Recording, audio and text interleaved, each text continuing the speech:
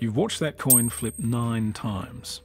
Heads, tails, then heads again, then tails, tails, tails, tails, tails, tails, and what's going to come up next?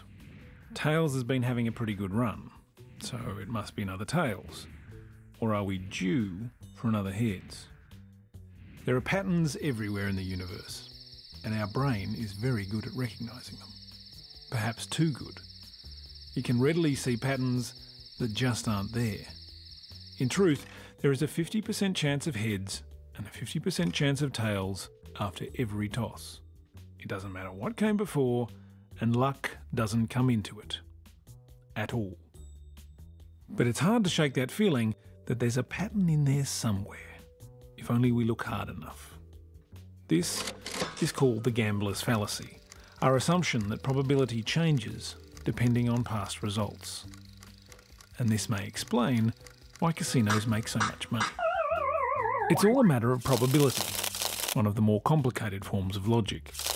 In fact, it's so complicated that it was only a few centuries ago that some smart French chaps by the names of Pascal and de Fermat worked out much of the mathematics behind it. Our brains make it difficult for us to see the logic and probability and lead us astray. We're wired to link the things we see as if they're related.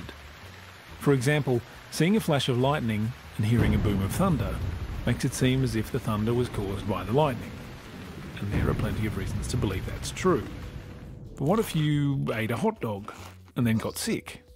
Was it the hot dog, or was it something else entirely? Medicine is full of such head-scratching questions. People take pills and feel better. But a lot of logic and probability is needed to determine whether the pills were truly responsible. Just because one thing follows another, even if it happens a few times, does not necessarily mean that they're linked. There could be other factors, or it could simply be coincidence. To know for sure, you have to test the circumstances again and again, looking for those other factors that could disprove the link. This reinforces confidence that your pattern is true. This is what science does. So while our brains see patterns, and this is often very useful, it takes science to prove that these patterns are real.